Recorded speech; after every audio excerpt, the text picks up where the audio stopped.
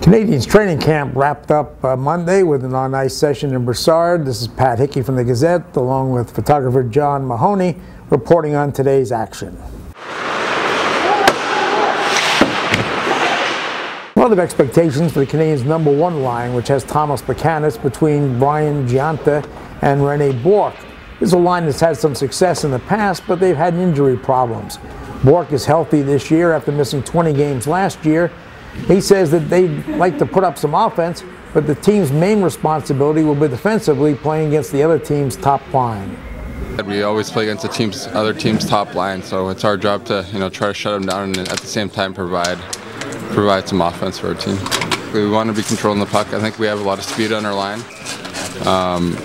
Puck is obviously a great centerman, and Gio, even though he's a smaller guy, he gets in the corners and he's a tough guy to play against. So we just want to have the puck as much as we can. We don't want to take any chances or cheat for odd man rushes and stuff like that. And, I think faceoffs are a big part of it, especially in our own end.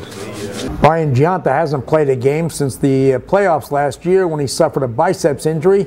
It's the second year in a row that he's had a problem with his arm, but he's healthy now and he's looking forward to getting back into real action tomorrow night against the Toronto Maple Leafs. Somebody said it the other day, it's one of the most exciting times of year, minus going into playoffs. Renewed hope for the start of the season, and everybody's looking forward to league-wide. It's a long grind throughout 82 games, and you got to find a way to stay consistent night in and night out and be competitive in those games. Give yourself a chance to win every night, and you'll make the playoffs.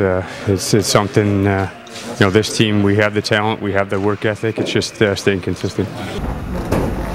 One of the pleasant surprises at camp has been rookie defenseman Jarred Tinordi.